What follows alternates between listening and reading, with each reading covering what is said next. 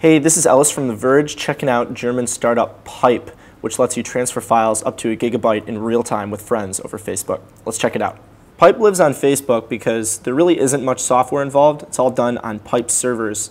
And they also didn't want you to have to friend people like you might on other services where you share things or transfer files. Pipe works on top of Adobe's real-time media flow protocol, which means that all you do is install the app, takes a second, and you're going. Click Friends up in the top left corner. Pick a friend you want to share with, and they don't need to actually be online in Facebook chat for it to work, but they do need to have this window open. All you need to do to transfer a file is literally just drag a file from your desktop into the Pipe, and it's going to ask Jordan for permission as soon as I click Send File Now. On his screen, he's going to see Incoming File Transfer.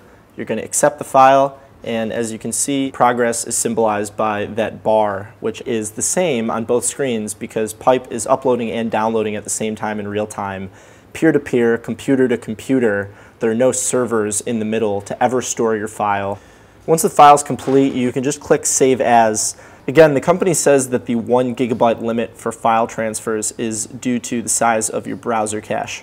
If you try and send a file that's really big, you generally get an error. So this one's just under 700 megabytes. Even though that file wasn't the full gigabyte the company stated, it says your browser memory is full, please try restarting your browser. And this is after I just cleared my cache.